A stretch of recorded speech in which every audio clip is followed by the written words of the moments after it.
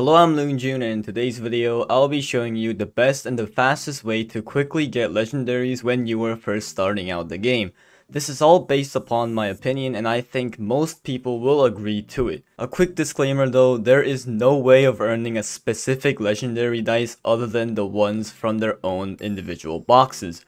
I see people all the time asking me how to get yin yang dice, how to get combo dice, how to get lunar dice, but no, you just simply cannot get a specific dice in this game. It is mostly all RNG based on what you are getting, and that is it. If you want to see more videos like this, please hit the like button and subscribe for more quality content. By far the worst way to mainly earn legendaries. However, it is still possible. Card boxes all have 1% chance of having a legendary dice inside it. I myself have some experience on these, and it is always surprising when it does happen. However, the chances are mostly low, and that 1% doesn't feel like 1% at all sometimes. So this isn't the best way, but more like a passive way to slowly get legendaries as you are grinding coins or gems. I'm not saying this is bad, but you can't mainly be using card boxes as your main way to get legendary dice. That will be way too slow. Card boxes should be used as some sort of resource collection chest where you get the necessary resources to use in the shop. Speaking of shop, let's get into the next best way of earning legendary dice. Shop refresh / shop is another way of earning legendaries. This is where I earn the most and what I prefer using. There are 3 types of legendary related items purchasable in the shop. A legendary dice for 40,000 gold, a legendary chest for 500 gems, and a legendary ore for 1200 gems. By far the most free to play friendly is the 40,000 gold legendary that sometimes appears in the shop. Again, this is all RNG based, and sometimes you might not get any legendary in the shop for months. Yes, that has happened to me before and it sucks. The second option is the 500 gem boxes. These are pretty nice, and these are what I buy the most.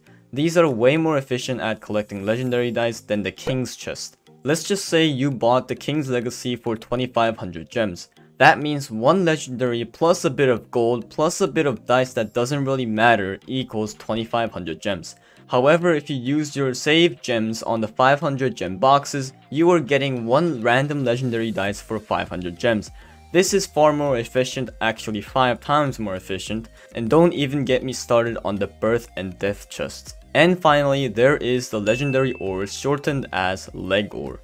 Now it's highly unlikely that any free-to-play casual player will buy this item. And why is that? It's cause it costs a whopping 1200 gems instead of 500. This is the most precious of them all, and I definitely see why it's at a high price. And the leg ore barely appears in the shop and the golden class shop. Also, all of these items will appear more and often in higher classes than lower classes. Random Arena, which I will be referring to as RA, is by far the best way to grind for legendary dice. The reason behind it is, the rewards are just better than any other regular chests, and at 12 wins, you get a guaranteed legendary dice. You can get a bit more legendaries with the earlier chests, but it is again by chance.